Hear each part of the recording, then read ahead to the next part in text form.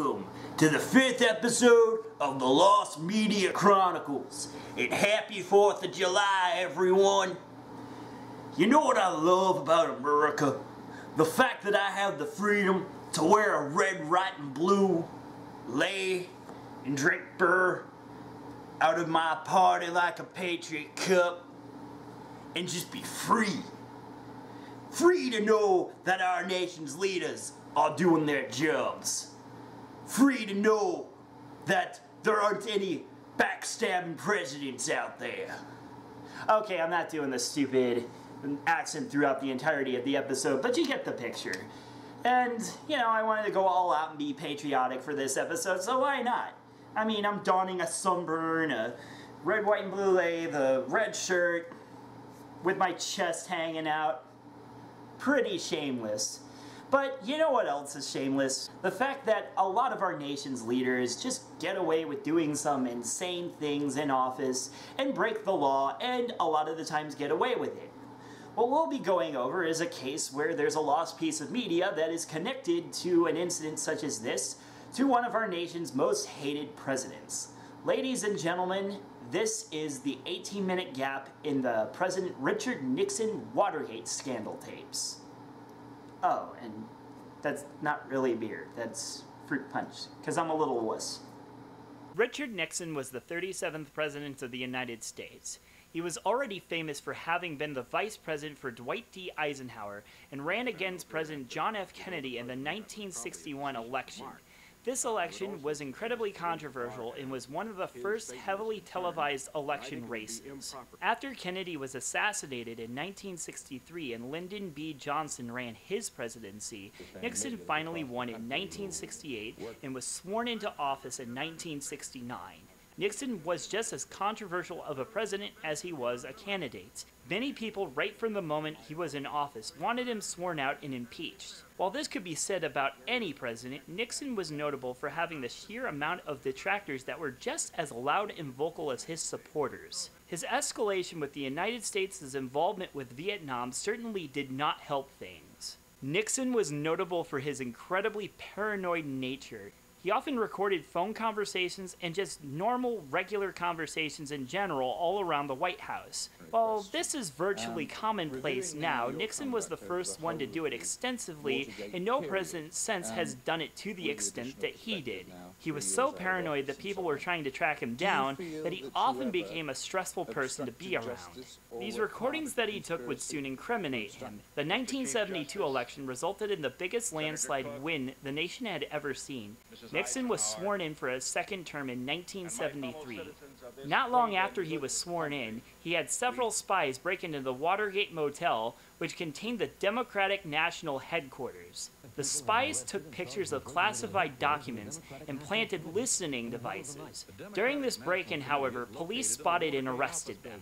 Nixon attempted to stop the investigations to pin him down for the crime. Due to the media circus going on at the time, though, he failed. With the extensive White House tapes at their disposal, Nixon was caught talking about the Watergate scandal at several points on them. The FBI had all the evidence they needed to prove Nixon was in fact connected. Not long afterwards, he was facing impeachment, but chose to resign before the process could be taken any further. To continue to fight through the months ahead for my personal vindication would almost totally absorb the time and attention of both the President and the Congress in a period when our entire focus should be on the great issues of peace abroad and prosperity without inflation at all. His successor, President Gerald Ford, pardoned Nixon of his crimes. The scandal caused massive paranoia in the U.S. government, which still hasn't died down today.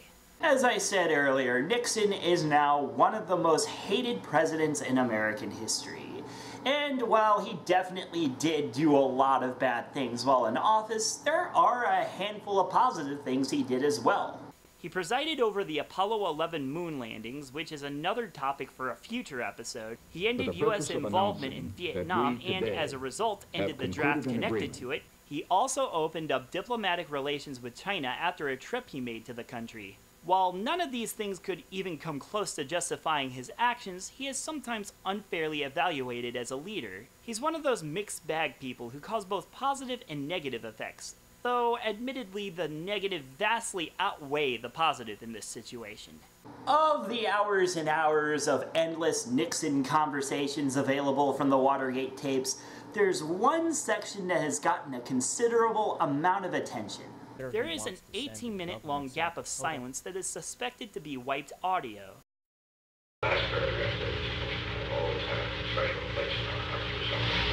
And suddenly, the conversation shifts from South Dakota to Watergate. You can see that in the notes, and the gap begins. Since there is a gap in the tape, the notes would then be the backup to that. However, there is very little in the notes about the meeting itself. Some people think that this is a technological glitch, but this is unlikely. Some other theories point to the audio being wiped during a listening of the album Alice's Restaurant by Arlo Guthrie. This album is 18 minutes long, which is honestly the only connection I can find to this being relevant at all, so I'm going to move on. There are many theories about what Nixon was talking about during these 18 minutes. These subjects vary from talks of launching nukes at Russia, dirty talk with his secretaries, and many, many other theories of dubious plausibility. The most famous theory is the conspiracy theory that, like many conspiracy theories, this was connected to the Kennedy assassination. E. Howard Hunt is considered to be one of the people involved in Kennedy's assassination and is suspected to maybe being the gunman. It is said he was going to publicly confess at this time, and that the 18-minute gap was Nixon talking about what they were going to do to keep Hunt silent. The most likely theory, though, is the 18 minutes were either trivial conversations that were wiped by mistake, or just more incriminating Watergate material. Modern-day technology is apparently getting closer and closer to unwiping the tape and recovering the erased gap. However, until the day comes that this is uncovered, this remains another piece of lost media that will forever keep conspiracy theorists beating dead horses. Now here's some food for thought for you conspiracy theorists out there. If this were one massive government-controlled conspiracy, we wouldn't be able to get this information out. I wouldn't be able to get this video out to you right now. The information would be controlled. And anyone who tried to get that information out there would be arrested or killed, or some horrible thing would happen to him, like a katana-wielding idiot in a presidential mask just taking you off to a faraway land. Don't worry. When we're going, the healthcare's free. Oh God! Oh God! Ah! Oh, say, can you see by the dawn's early light what so proudly